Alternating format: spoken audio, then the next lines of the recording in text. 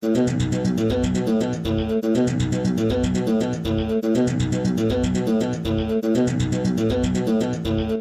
Mike Sokol, and welcome to the How To Seminars RV Electrical Safety Channel. You may remember a couple of weeks ago where we did a demonstration on YouTube that had me using a little Volkswagen microbus to show what would happen if you had electrified the skin of the RV, something that's called an RV hot skin condition. Right here in front of me, I have my little VW microbus, and I have my action figure by the name of Flash. I'm going to show you what happens if you're touching the ground at the same time that you're touching an electrified RV. Okay, here we go. Now, if that had been your heart, it would have put you into fibrillation, and without CPR, you would have died within a few moments. So we decided that we would take this to the next level.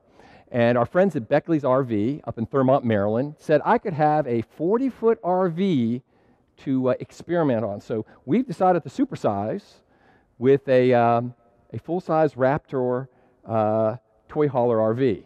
So let's show you what happens and how you can check for your own RV for this dangerous hot skin condition. Okay, I'm going to show you how to use a simple $30 volt alert tester made by Fluke Manufacturing to confirm whether or not your RV has dangerous electrical voltage.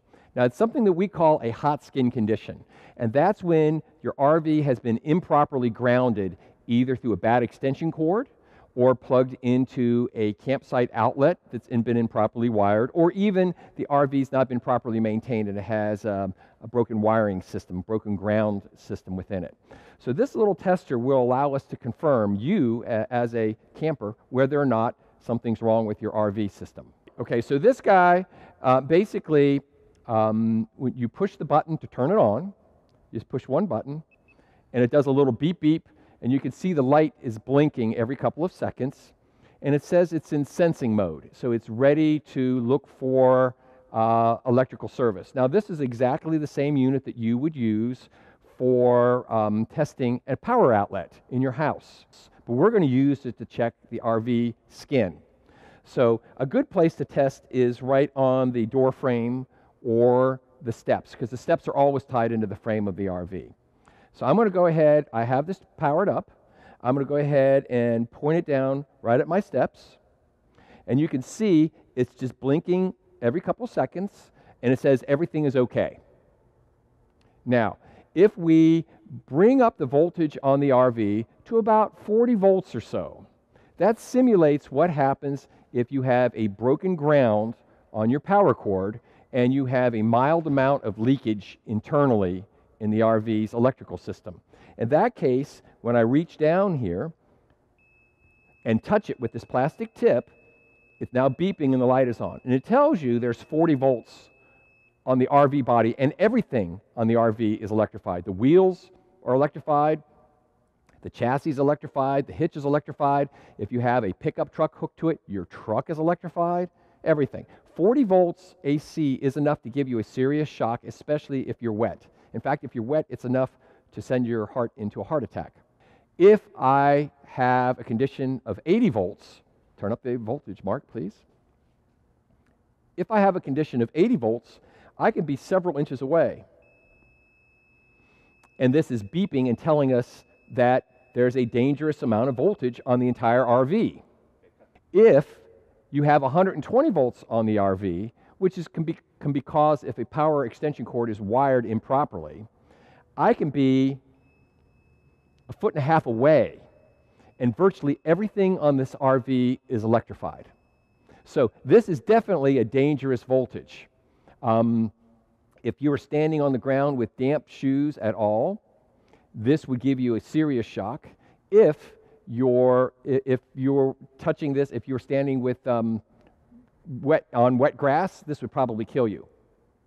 Even concrete has enough leakage. Now, I will note that you have to have 2 points of contact to be shocked. So because I'm standing on the ground and I'm not touching the RV, everything's perfectly safe. Okay, power's down to 0 right now. If I'm standing on the RV itself, so I'm standing on the steps, and the RV is showing safe right now. However, I can electrify the RV and it's not going to tell me that it's improper. So go ahead and turn up 120 volts, please. So because my body's at the exact same voltage as the RV, this will not tell me that the RV is electrified. So if you're inside, it won't tell you, and you point it at your sink, it's not going to tell you that it's dangerous. And in fact, it's not dangerous to be standing up here right now. If, though, I touch the ground at the same time that I'm standing on the steps, I could be severely shocked. So 0 voltage, please.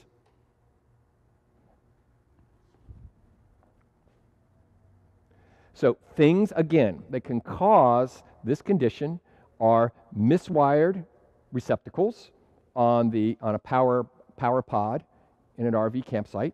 It can be an improperly wired extension cord. That is, never use an extension cord that you made up yourself or your buddy made up, or improper maintenance on your RV. So anytime you show an electrical condition at all like this, you should immediately contact a certified RV technician or an electrician to determine what is wrong. So I think a really good thing to do after you've plugged into your campsite power, shore power, is to simply take a volt alert and turn it on and just walk up to your RV to test and confirm that there's no voltage. In fact, I would use one of these as I'm walking around visiting other people at a campsite, and I would just check everybody's RVs that I walk right up to.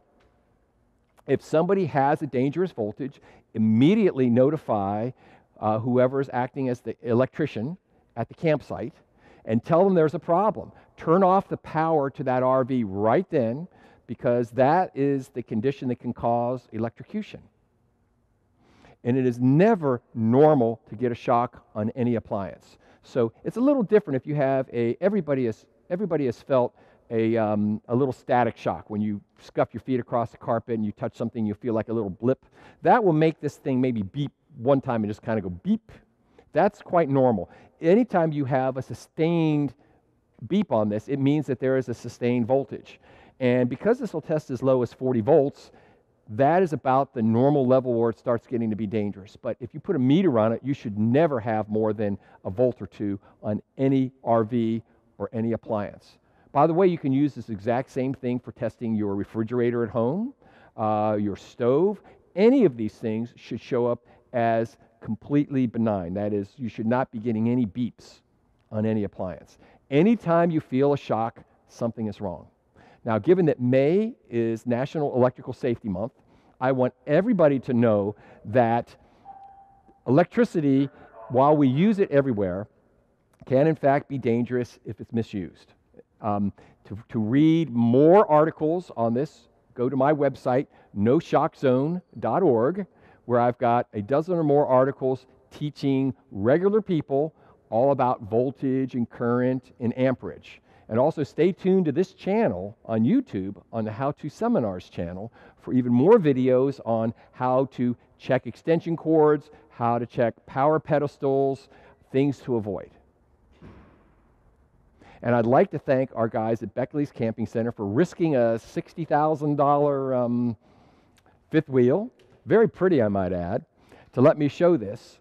But even though this appeared to be a dangerous stunt that I was doing, first off, don't do this yourself with electrifying the body of it. You see this thing just powered off. But do get a tester and use it on everything that you plug in at a campsite, just to confirm that there's no dangerous voltages. If you feel a voltage, stop what you're doing. If your pet is getting shocked stepping into the RV, stop what you're doing. If you're in any kind of water and you're feeling a tingle, get out of the water and stop what you're doing. Because the life you save might be your own or one of your own family members or friends. I'm Mike Sokol. Thank you very much for visiting the How To Seminars and our RV Electrical Safety channel.